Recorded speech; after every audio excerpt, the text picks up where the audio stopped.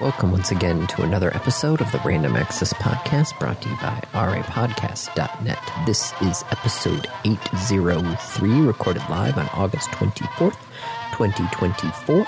And here are your hosts.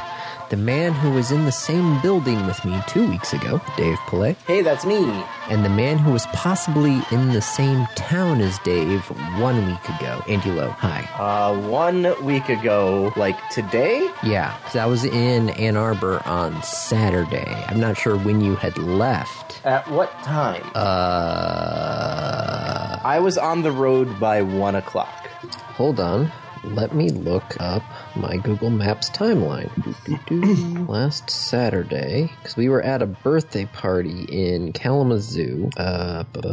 We just left Kalamazoo at 2:30. So you were on the road at 1 o'clock. We were on the road at 2:30. It's about 90 minutes. Oh, you would have just passed by us. Well, except I went south. Oh, well then never mind then. Right. I don't think I passed by you. I went south. To what, I-90? Yep. Okay. Nope, that works too. Yeah, it actually generally works pretty well. It's just longer. Yeah. It is much longer. And you can actually tell me, Andy, if I made the right choice, how was traffic on I-94 coming in? It actually wasn't bad. Damn it.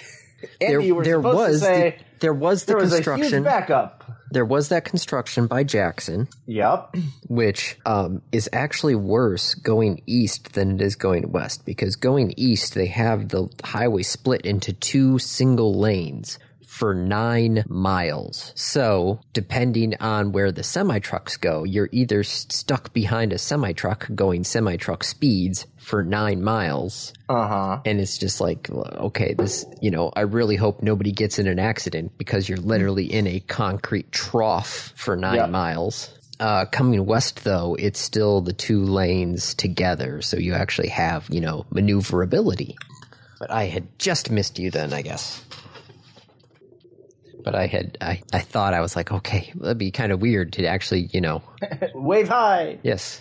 Yeah, I mean, if I had been driving west, we would have passed each other. Yep, wouldn't have known it at the time. Also, why the heck do I have about an inch long nail on my desk here? Like fingernail or wood nail? Wood nail. Why the heck do I have an inch long wood nail on my desk? Where did it come from? What is now missing?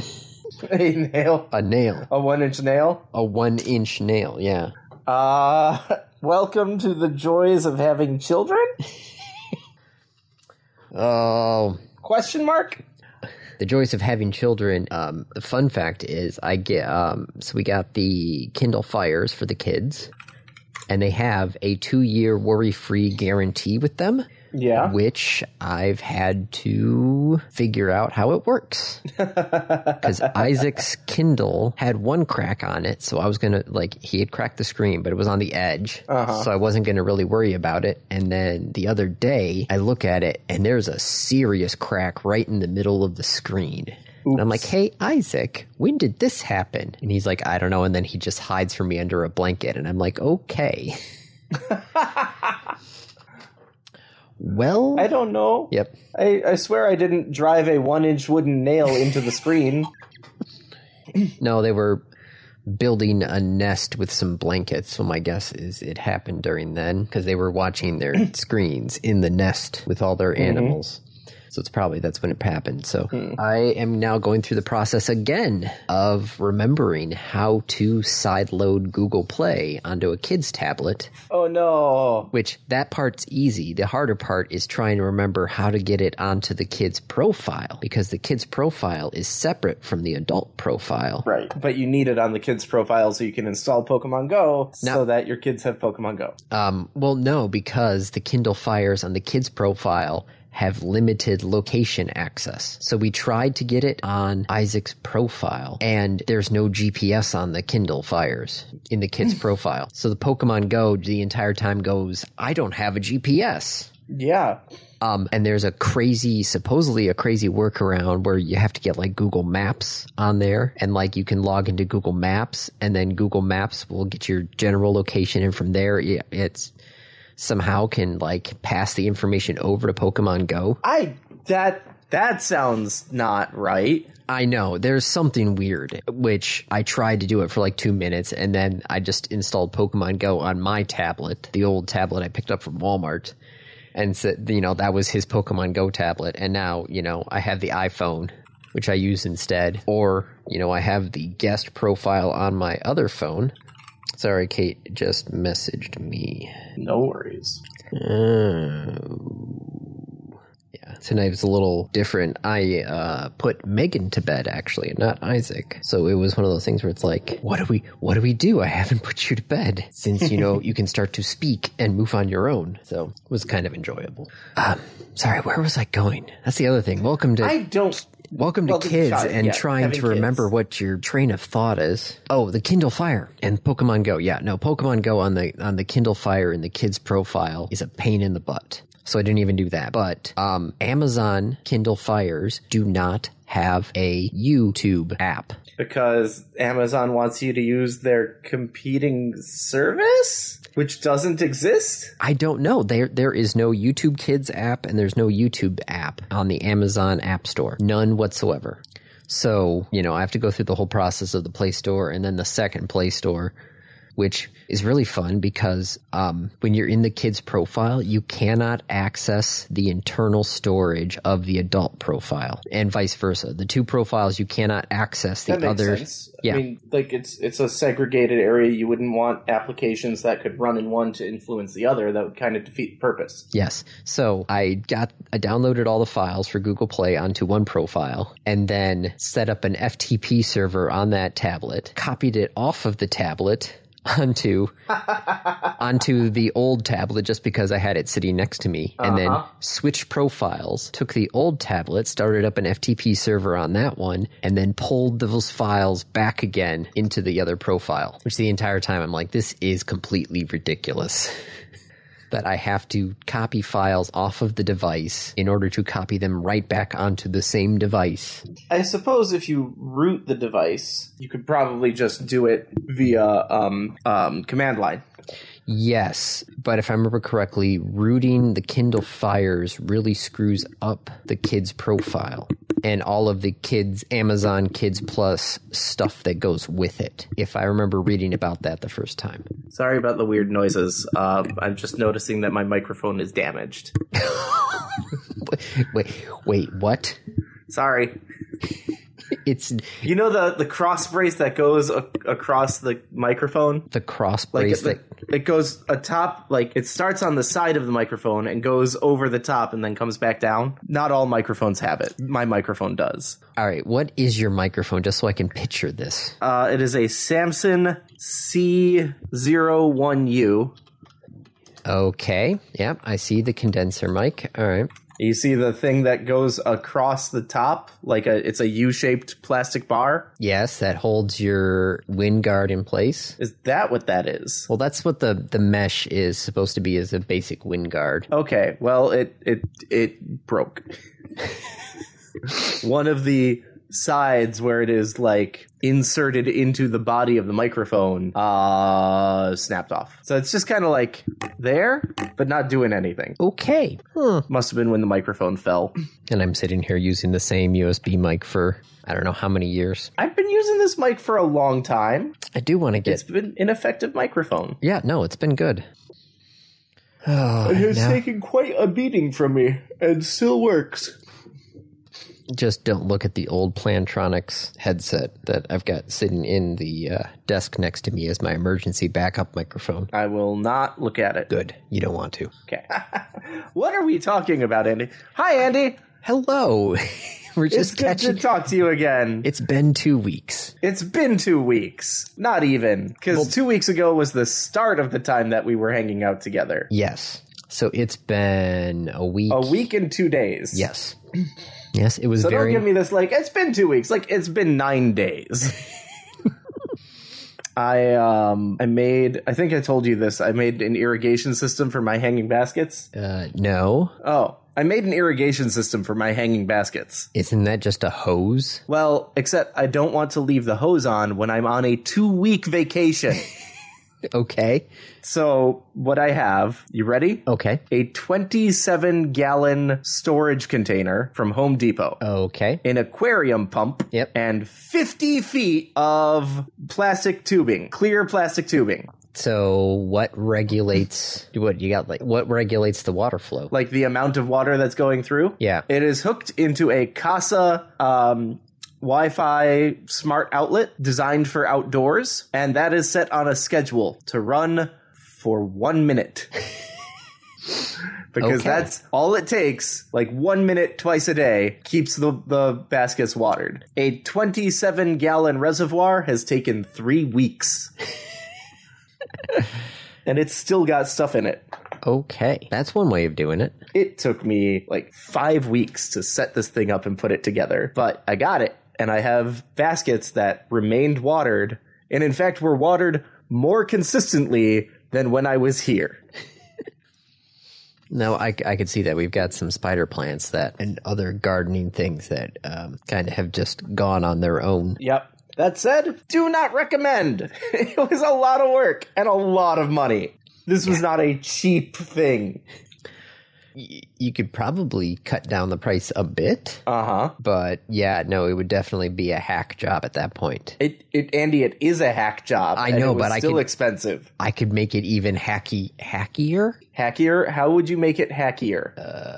Well, it's probably For what it's worth, by the way, the water goes out. I have 3 different hanging baskets. So the water goes up and over and down and up and over and down and up and over and down and up and then back to the reservoir. And there are holes in the line above each basket. So most of the water that I'm pumping is actually just coming straight back to the reservoir. I was thinking of some sort of like 5-gallon bucket that you pick up at Home Depot. You got your hose and a pump. You get one of the those old school Christmas light outlet timers, you know, with the little thing there. Yeah. Do you know the minimum time range on those? Is about 5 minutes. Not the one that I got. Oh. 30 minutes. 30 minutes is the minimum on yours? Jeez. Yep. So why do you think I went with the smart switch? God, there was one that I had picked up cheap, but probably not as cheap as a smart switch now. Because smart switches are probably, around $20 now? Something like that. I can go find out real quick, because I have my Amazon account, and it's a recent order. We had one that I had to... $15. Oh, geez, yeah. No, there was a timer at one of the old radio stations that would reset the phone hybrid. So for the remote control, every night at midnight, it would shut it down for 1 minute and turn it back on again 5 minutes. It would shut it down and then 5 minutes later turn it back on again because it was a 5-minute minimum timer in there. Mm-hmm. Because every once in a while, the phone system would just lock up and it wouldn't be able to call out if there was a problem, and you wouldn't be able to call in. It would just lock everything up and then lock the phone line. And so they just put in a hard reset? They put in a hard reset. And I'm like, well, what happens if something happens during those 5 minutes where the whole system is down? And they're like, oh, okay. So yeah, I got a smart outlet and put that in there and just cut their time down to 1 minute. And I'm like, I don't even want to deal with this old phone hybrid system. This is already when I was in the process of getting to the new job here, and I'm just like, I don't even want to deal with that. So I'm just gonna I'm gonna cut your downtime down to just 1 minute, and then save you 4 minutes of possible off air. But yeah. Okay, so you'd get the 5-gallon bucket, you get the old timer, but I don't know if you could get a timer for less than 15. You get one hose loop and you put it up above each of the baskets, so you're not going up and down and up and down and up and down. You're just going over. Mm-hmm. And you put a hole in. Yeah, good luck aiming it. Like I said, it's gonna be it's gonna be a hackier job. And then, you just loop that around to the thing. It would not be great, but... Yeah. Also, your pump that you're using is not going to have a connection for the hose. Well, how much are the water? I was actually just looking at that because we put up the pool again because we hadn't put up the little inflatable pool this year. So I'm like, well, shoot, Labor Day is next week. I might as well get this pool up, especially with, the weather going to be in the 90s all week. Yay, August. Perfect time for the kids to start school with a high of 92 and a school with no air conditioning. Oh no. Yeah. Oh no. Oh, that does not sound pleasant. Nope. Plenty of times I went to go pick them up and all they have is those giant air handler fans just trying to move the air through the building. Yep. So yeah, I might try picking him up a little bit earlier this week. I've forgotten where I was going with that one too. Wow, we are on a roll.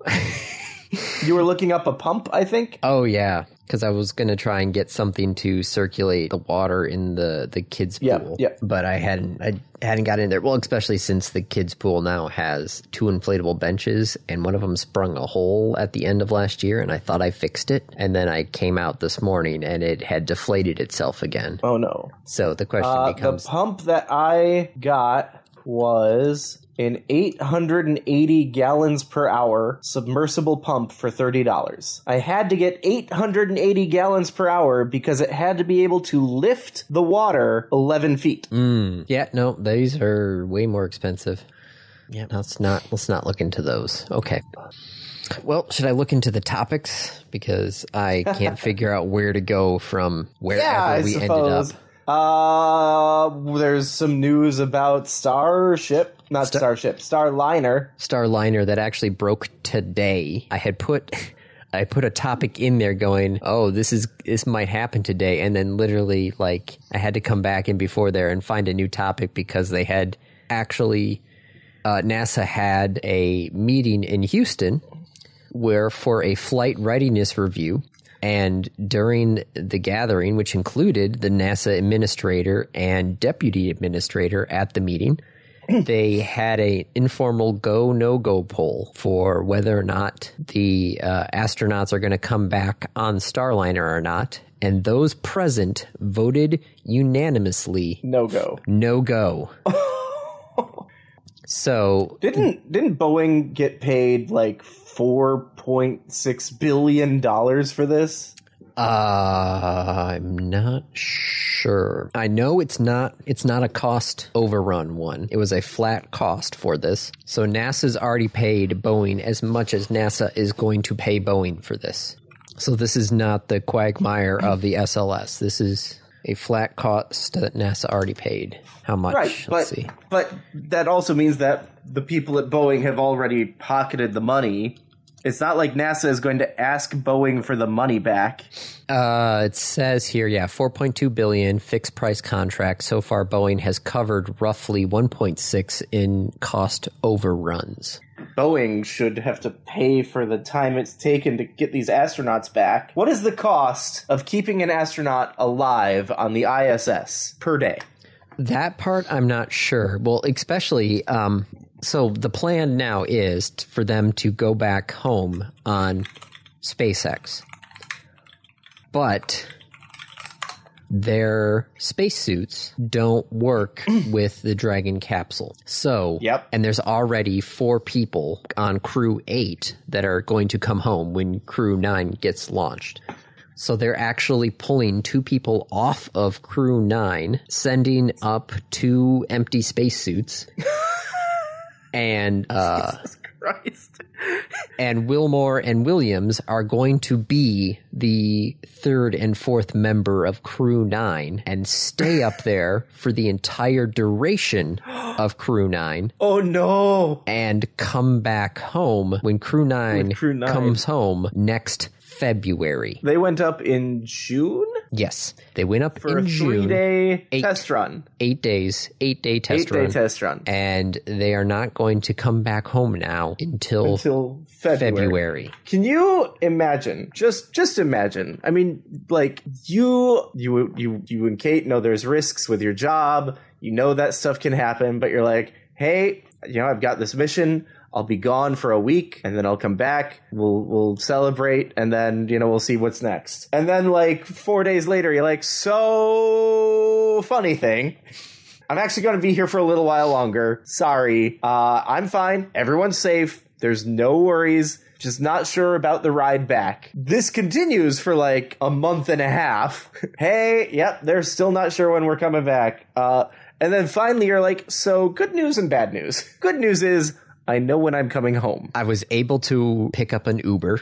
The bad news is it will be next year. Yeah. In February.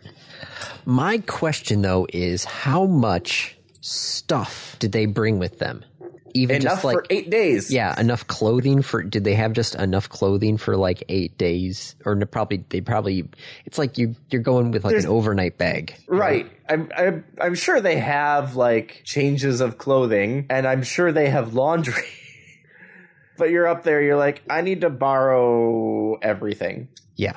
I need to borrow one of everything, please. I thought this was just going to be a quick little thing. I just packed the overnight bag. I didn't know this was going to be an 8 months. Yep. It went from 8 days to 8 months. Oh my gosh. All right. I know it's Saturday, so there's stock markets are not open. Is there any I mean, some of the markets are now, some things are traded 24/7. You want to know what happened to Boeing? Yeah, it looks like Boeing after hours is down just a smidge. I wouldn't expect this to be a huge hit to them. Like, the market had already adjusted to it. Yeah, where is it? Yeah. Yeah, maybe next week it'll take a dive, but like, yeah, God, what a shit show. Boeing stock is down 50% over the past 5 years. Yep. Wow. Now, that said, Boeing stock is up 300% from when it opened. Oh, sorry, not even from when it opened. The maximum range on this is the year 2000. So Boeing stock since the year 2000 has gone up 300%. Yeah, Boeing stock since 1984 opened at $7.96. So it is up 2,097% since the start. So, like, that's a thing. Yeah. But yes, its stock in the last 5 years is down about 50%. 20% this year, 30% since January of this year. Like, they're not doing great. No, but that merger, man, that merger with MacArthur. It was funny. I caught part of the press conference on Saturday. Or, yes, it is still Saturday.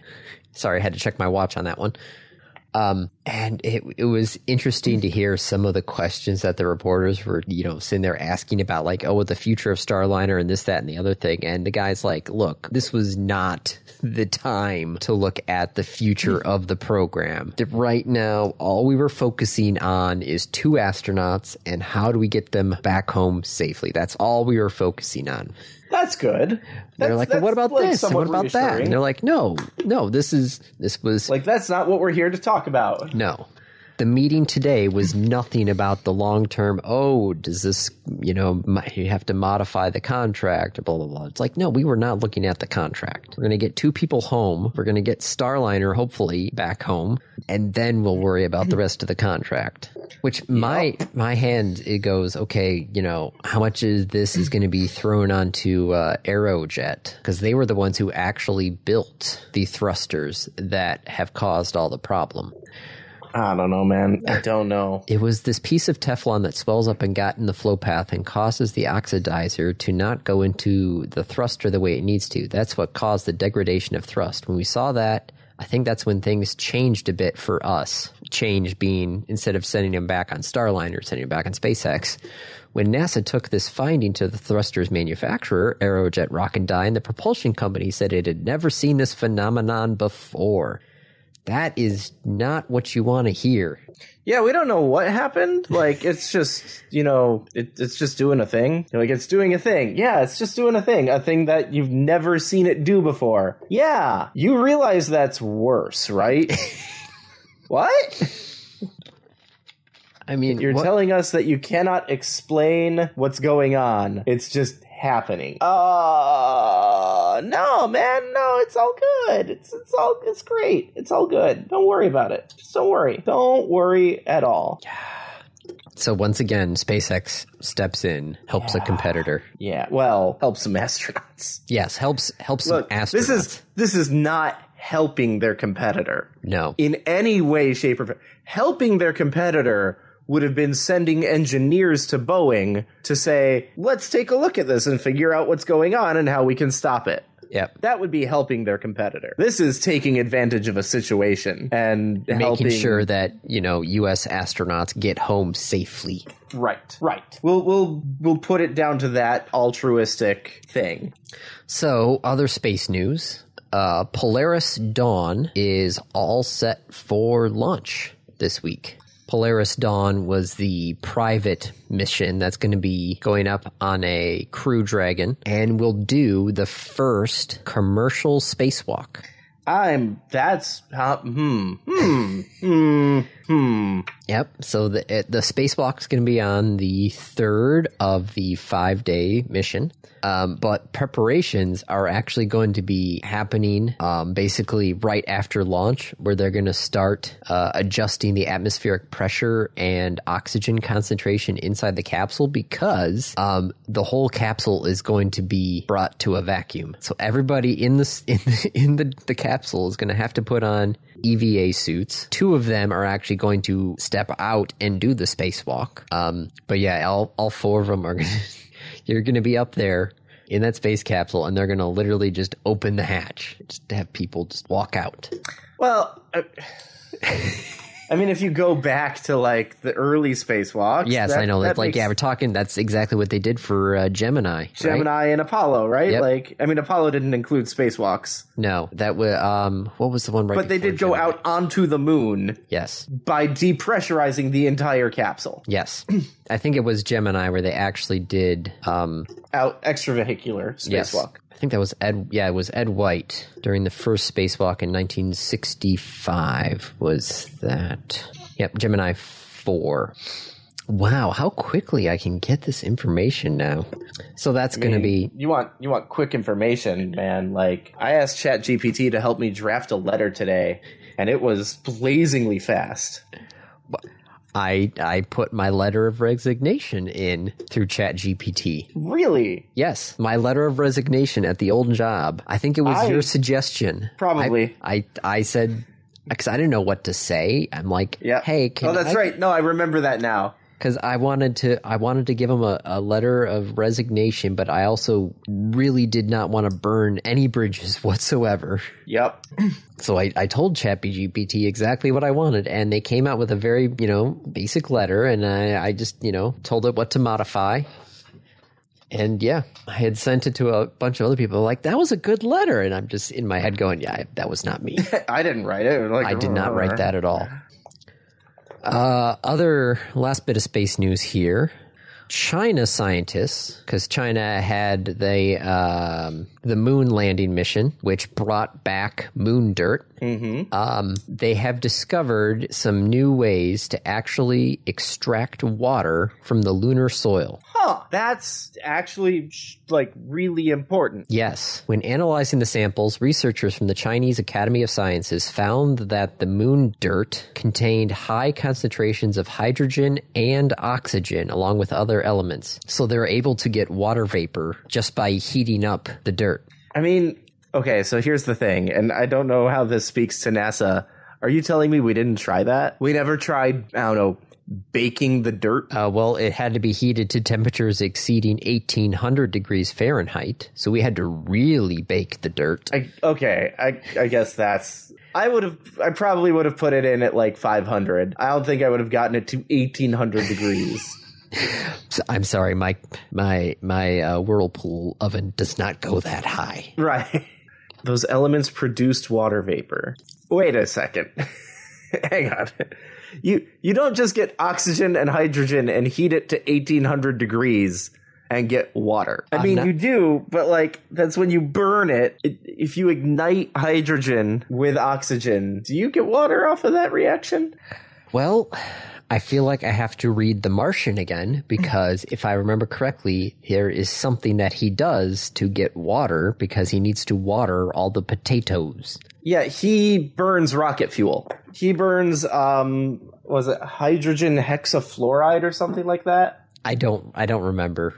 Like I said, I have to read it again, which is not a bad thing. It's a good book. Oh. According to the researchers, a ton of moon soil could produce 13 gallons of water. Okay, but a ton of soil is a lot of soil. Yes. But also trying to get 13 gallons of water up on a spaceship is also very heavy. Yes. And if you could leave it behind... But where are you getting the energy to bake something at 18,000 degrees? I don't know. You'd need a kiln. I mean, I guess you could put a couple... Oh, shit. Okay, wait. How hot does... What's the name of that one tower? Oh, that melted salt one? Yeah. What is that molten salt one? Helios. It's Helios. It's the Helios Tower. Okay. I love that. Helios, I knew exactly what you were talking about. Yeah, well, because I've played Fallout. Helios solar energy. Helios solar. Helios solar. No, I want the tower. It is Helios, right? I don't see. Crescent Dunes Solar Energy Project. Helios CSP. Why is this in not English? There's a Crescent Dunes Solar Energy Project in Nevada. Oh, okay. In Fallout, it is called Helios 1. Ah. I'm pretty sure it's called Helios in the real world. The Ivanpah Solar Power Facility, Nevada Solar 1. All right, it's just called Nevada Solar 1, apparently. Not actually Helios. How hot does it get? 752 degrees Fahrenheit, according to... That's it? Yeah, Crescent Dunes was the first tower CSP with thermal storage. Yeah, storage tank. Project-generated controversy. It kills birds.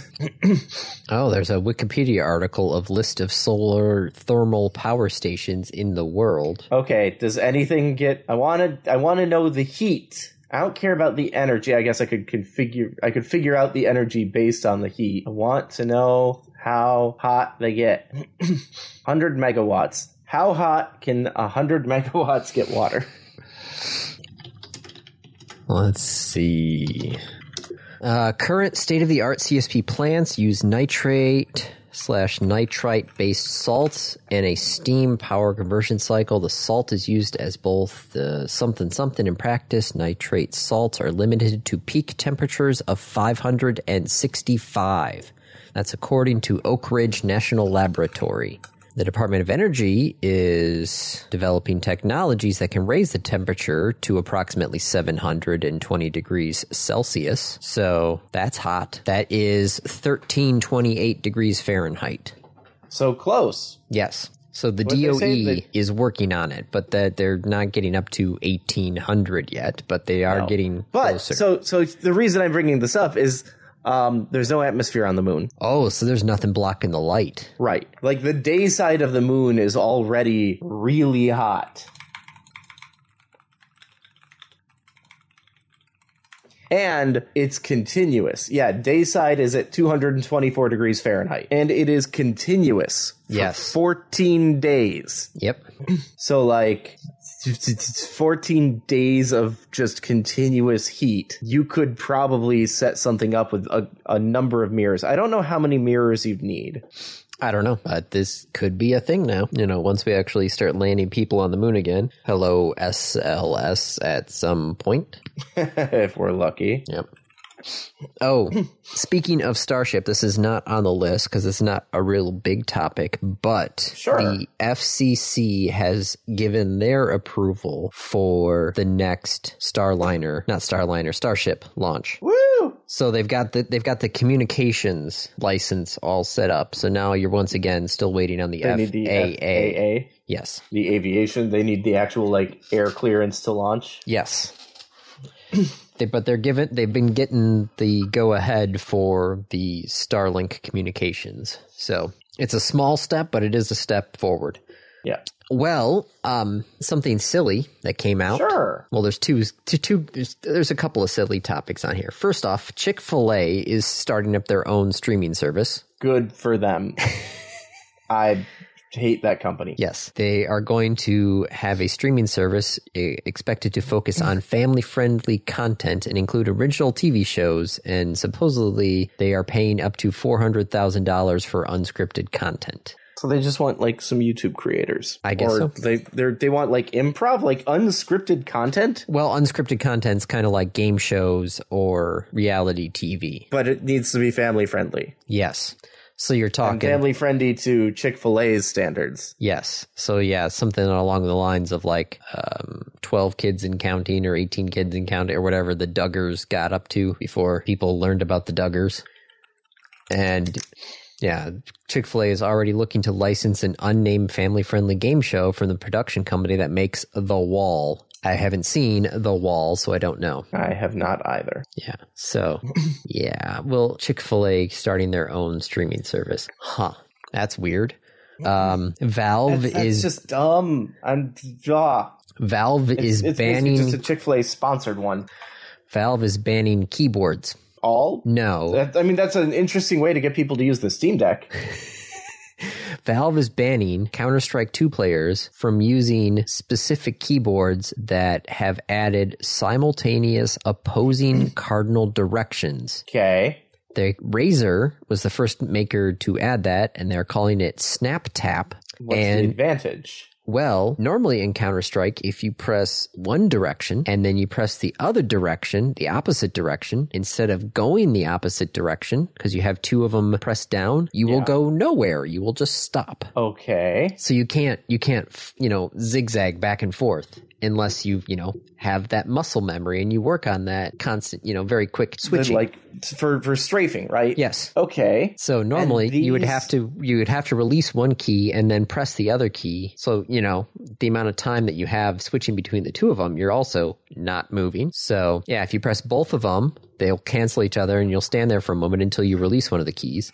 But this Snap Tap allows you to have both keys down at the same time, and you can rapidly tap to strafe back and forth without having to get that, snap muscle memory. Interesting. So if you have this keyboard and you're playing Counter-Strike 2 on Valve's official servers, you will be knocked kicked. off the server. You'll be kicked from the game. Yep. Your account will not be banned yet, but...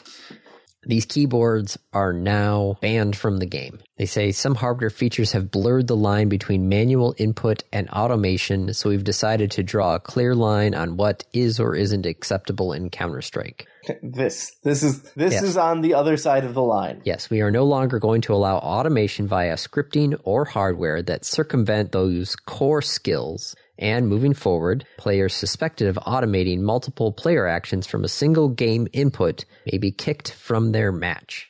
I do have to say, I am glad this was not in WoW back then, because oh my gosh, so many scripts in the WoW interface during raiding made life... I mean, Blizzard locked that down a bit. Yes, but back in the day, it was... said like, no, you can't do this. There were ones there where it was just literally a button in the center of the screen. And it just kept cycling through the best option. Yes. Yeah. Civ 7. Yes. There was a lot of info because Gamescom was, it's a Gamescon? Gamescom was last week or this weekend. And so Civ 7, there was a lot of information that came out about Civ 7. The interesting fact is that... Called it. What? I told you that they were working on it. Yeah. I said like 2 years ago, like they've got to be working on 7 by now. And if they're announcing it now, they've definitely been working on it for at least 2 years. Yes, it is going to be coming out, I do believe, in February. Yeah. Which means it's probably about time to buy Civilization 6. I thought do I have 6 or do I have 5? Go to my desktop. No, that's a V. That is a V. That is not a V and I. I'm pretty sure I have 6. I have 6. There's 6 right there, right next to the 5. I have way too many icons I have 6. on my desktop. For what it's worth, 6 is currently $6 until September 2nd. But I'll probably go and just buy the like platinum edition with all bundle, of the DLC, all the DLC, all the expansions, and so then I just like have that.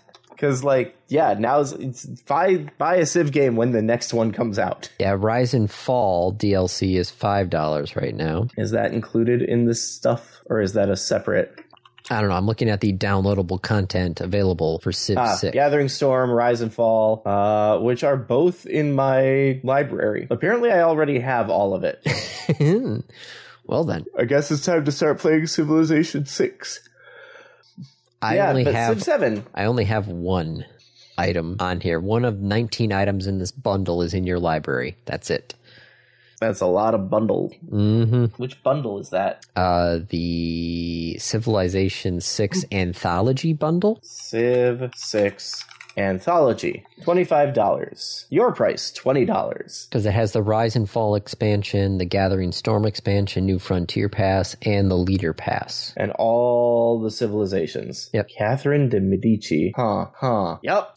But Civ 7, they've said that leaders are not going to be locked into their civilizations. Ooh. So yes. So I could have, Gandhi leading the Russians. Yes. Interesting. Mm-hmm. So that means what they're going to do is, traditionally when you pick... Well, but they sort of started to do that, I think, in 6, where there were different leaders for the same civilization. Yes. Yes, there were. So they had already split the leader bonus from the Civ bonus. So this is just an extension of that. Yes. They have cut the number of historical eras to just 3. And no more ancient, Renaissance, medieval. Nope, just antiquity, exploration, and modern. Okay. I wonder what their reasoning was. Simplification? I'm guessing. Antiquity, exploration, and modern. Mm-hmm. And then within each chapter are the paths or goals the player pursues within each path, arranged into one of 4 categories: economic, military, cultural, and science. So in order to advance the eras, you have to do things like in the economic path is establish several trade routes or amass a wide variety of resources that other world leaders would pay to trade with you. Also, players will be able to change their civilization at different points throughout the game. So it sounds like they might be borrowing a few of the ideas from Millennia. The idea of changing your civ as it grows and go. Except Millennia went the other direction. Instead of reducing the number of eras, they massively increased it. The game keeps track of the decisions players made at different points throughout the game and the legacy paths that they pursued out of those previous 4. Then when a player progresses to the next chapter of history, they'll get a new civilization to lead based on their choices. So your civilization will modify as it grows. Yes, based off of what you have done previously in the game. So if you're aggressive early game, you might get an This kind of makes so the thing I'm thinking of is the special unit that each civ gets. Mm-hmm. And how those special units appear in different eras. Yes. And so this is just combining that. Well, this is going to be very interesting to see. Are you going to pick it up? I don't know. I definitely do not have a computer that can run it. Fair. So... That might answer a question I've been having, actually. I've been trying to decide what to do with this computer, Andy. Well, it's 8 or 9 years old at this point. I'm trying to even remember how old this laptop is. Let's see. It's an Acer, right? Yes, it is an Acer. Yeah. While we're talking about games that were revealed at Gamescom, Peter Molyneux is back. Yeah, I heard he was coming out with another God-type game, ? Yeah, maybe? Yeah, it's called Masters of Albion. And it sounds like Molyneux has stepped back from himself and said, I do this thing where I tell people features that are going to be in a game that aren't actually in the game, and then my developers get really mad at me, and the public gets really mad at me, so I'm gonna try and only talk about what's actually in the game. And then goes on to talk about, some of his favorite games that he made, Black and White, Dungeon Keeper, the original Fable. And he's like, what I'm trying to do is take the best elements of each of these and turn that into a game. I have mixed feelings on this. My laptop is from September of 2014. So I'm almost reaching my 10-year mark on this laptop. It is not aged well, by the way. No. Man, I really liked Black and White, but anything else from him, I'm not sure if I've liked it. You liked Dungeon Keeper, no? You played Evil Genius. Yes, that is true, yes. Based on Dungeon Keeper. Based off of Dungeon Keeper, yes. I do enjoy Evil Genius. That was good. But that wasn't him. That was a different studio that was doing the same kind of thing. Yes. Just trying to think if there's anything. Let me look up his history. Yeah. Some messy stuff. Yeah. Oh, hey, Valve's secret game isn't a secret anymore. No, they've officially announced it. Hold on, let me get back to that tab so I can open up the link on that. Yes, it's called Deadlock, and it's basically Overwatch, Dota 2, and Team Fortress 2 all put together. So, Overwatch? 6-on-6 shooter where your team of heroes attempt to dominate a map by, pushing them back. Yep. But you're also leading an army of NPC grunts down 4 different lanes to destroy opposing teams' stationary defenses. Huh. So it's a first-person Dota 2. Yes. Interesting. It's a constant respawning and advancing. They can't break through without your help, but humans can't easily break through as well without the NPC help. Yeah, interesting. Mm-hmm. Deadlock, huh? Deadlock, yep.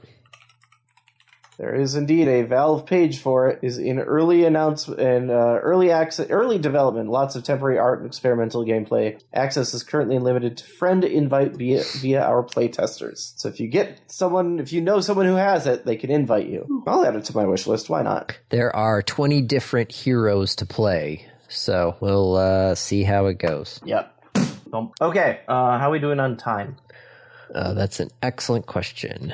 Oh, we're over already. Okay. Is there anything you want to talk about from... I snuck most of it in. Okay. The interesting thing there is the fact that Xbox announced at Gamescom that Indie, their exclusive game, is actually not going to be a true exclusive, just a timed exclusive. Cool. So everybody freaking out that, Xbox is going to hold things close to the vest. But Phil Spencer said he doesn't think that games should be exclusive anymore. Yep. He said we want to put these games on as many platforms as possible because we want that market. Yes. It's still a bad idea to have one studio own so much. Yes. But sure, he's in on this multi-platform thing. Well, he said that because they had already released those previous 4 games that had Sea of Thieves, and I can't remember what the other ones were, but they were the 4 ones that they released earlier this year as multi-platform. And he said, look, those games came out and we looked at the numbers and the numbers didn't go down. That was their worry. It's okay, if we open this up to everybody, are we gonna,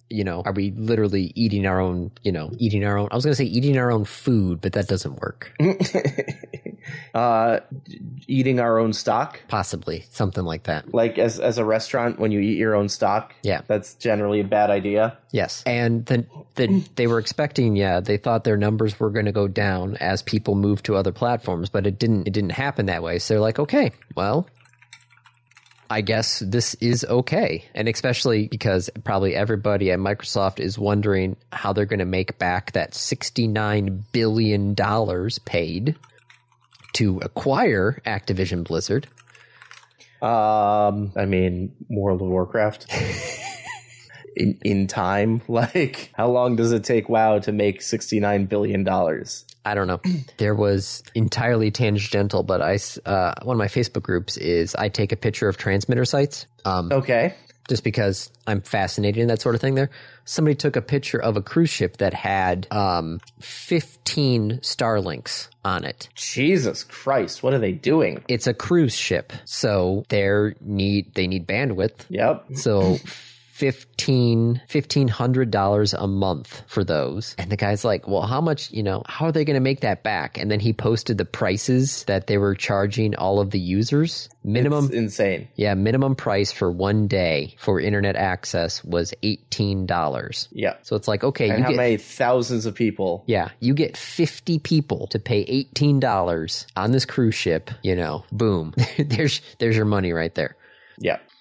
All right. So random review. It is your review, Dave. I would like to review the OSMTracker for Android. So I might have gotten into this at exactly the wrong time.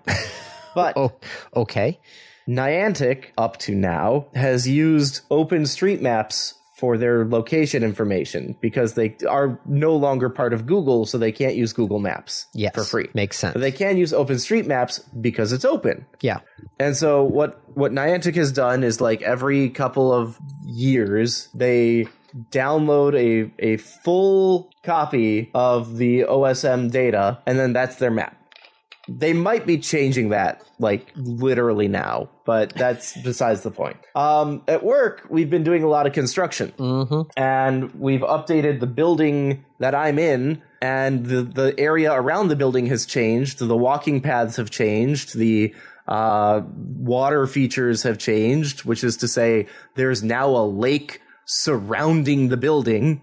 And I was getting tired of not having that in Pokemon Go and Ingress, and I wanted to get it into OpenStreetMaps so that I could get it into Niantic's maps and the Niantic data. So I downloaded this neat little application called OSMTracker, which is just a GPS tracker, which you already have in your phone, but it records the points that you're at throughout the time once you click Start Tracking.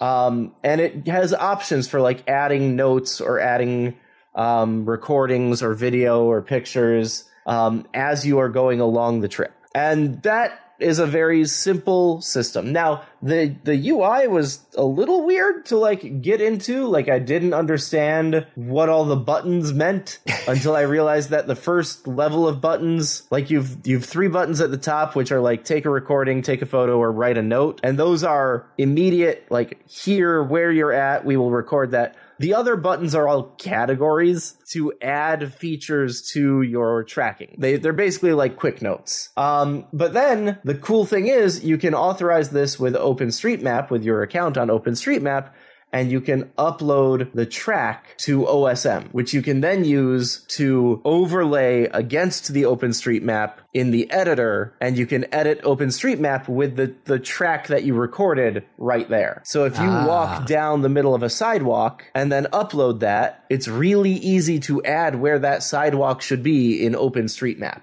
Well, that should be very nice. So I've been able to update the sidewalks and the water features and the beach that are all right around where my building is.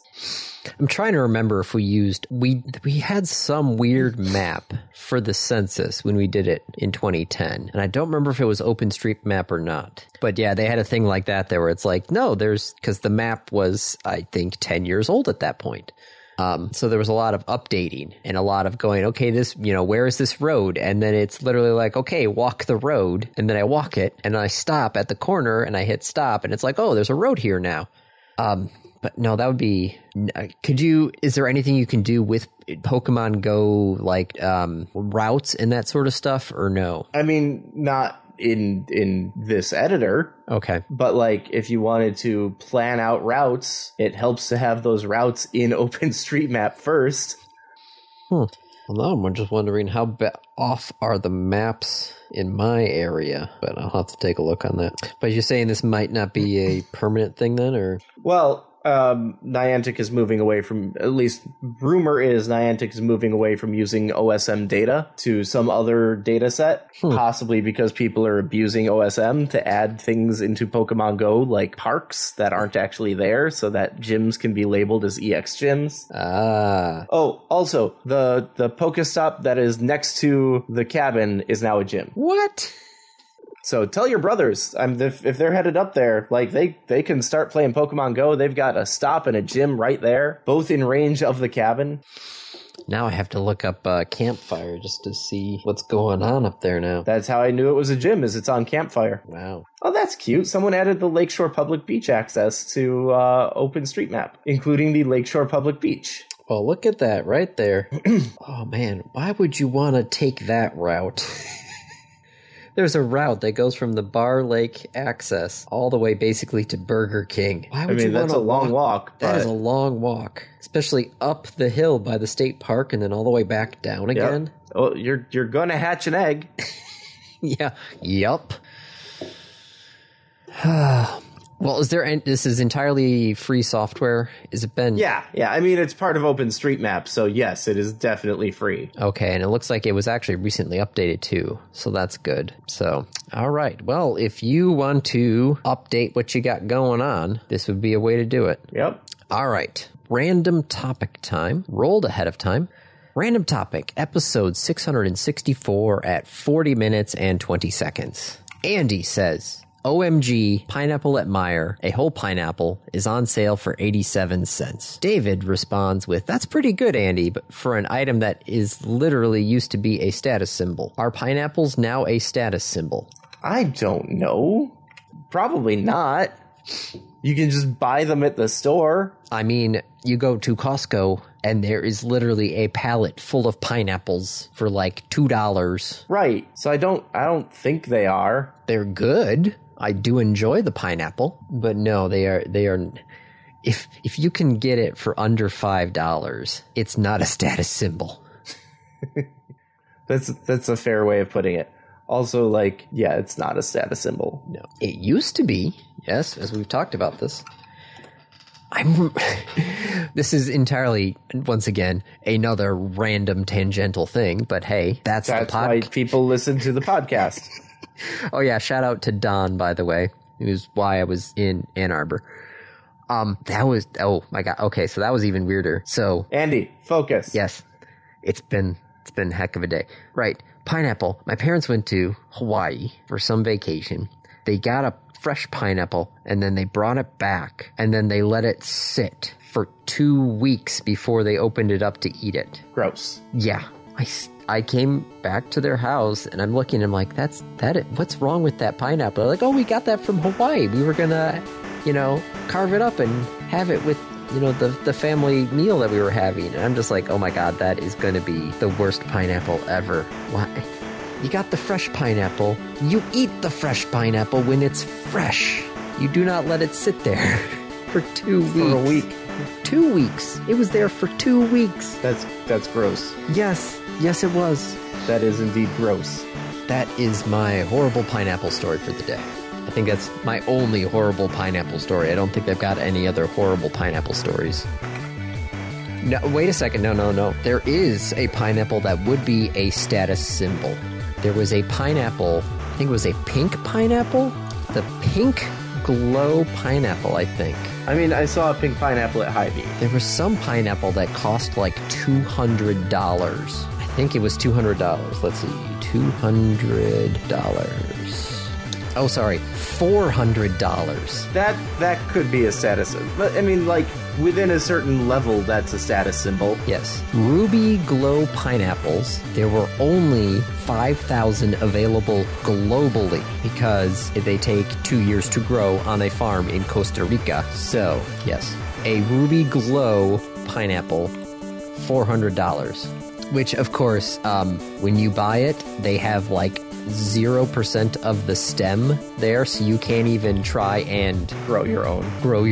They are sold without their crowns and come in elegantly designed packaging. So yes, that might be a status symbol. Paying $400 for a pineapple. I could get behind that being a status symbol. Yes. Or at least a flex. Yeah. Yeah. And that's have to be a deep flex, because if you post that online, then you have to probably like post a whole link going, this is exactly what I bought. See? Because otherwise you'd be like, why are you posting a pineapple on your Instagram? La-di-da, it's a pineapple. And then you're like, oh, that's a $400 pineapple. Well then. That's price. But then my question is not like, oh my god, you can afford a $400 pineapple. It's, why did you spend $400 on a pineapple? They're like $5 at the grocery store. It's a banana. How much could it cost? $5? Oh, out of touch rich people. Mm-hmm. Well, on that's a wrap. This has been another episode of the Random Access Podcast. If you have any questions, comments, concerns, corrections, suggestions, remarks, reviews, rebukes, retorts, or just rants, feel free to contact us. You can find us on Twitter at RAPodcast, or send us an email at mail@rapodcast.net. Thank you for listening.